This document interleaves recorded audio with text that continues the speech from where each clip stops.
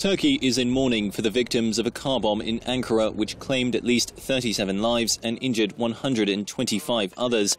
Security officials believe one of the two suspected perpetrators was a female member of the outlawed Kurdistan Workers Party, the PKK. Some relatives of those who lost their lives say they are angry with the government, which has been fighting the PKK for decades. He can get me detained, but he should give me back my nephew. Let him come here. I will insult President Tayyip Erdogan in the face. I say it from here. I will insult him and he can file a lawsuit. He insisted on the presidency and many people lost their children here. At the scene of the incident, forensics teams are at work. Sunday's blast was the second of its kind in the Turkish capital in less than a month.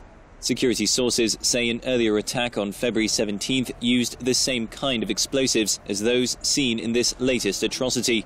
Turkey's interior minister says security had been stepped up, but nowhere is completely safe. Tight security measures were taken, instructions were given, but unfortunately terrorist attacks cannot be prevented 100% in any country. Since a 2.5-year ceasefire with the PKK collapsed in July, violence has spiraled in Turkey's predominantly Kurdish southeast. Attacks in Istanbul and the Turkish capital over the last year have raised concerns among Ankara's NATO allies. They see Turkey's stability as vital to maintaining regional security, including in neighboring Syria and Iraq.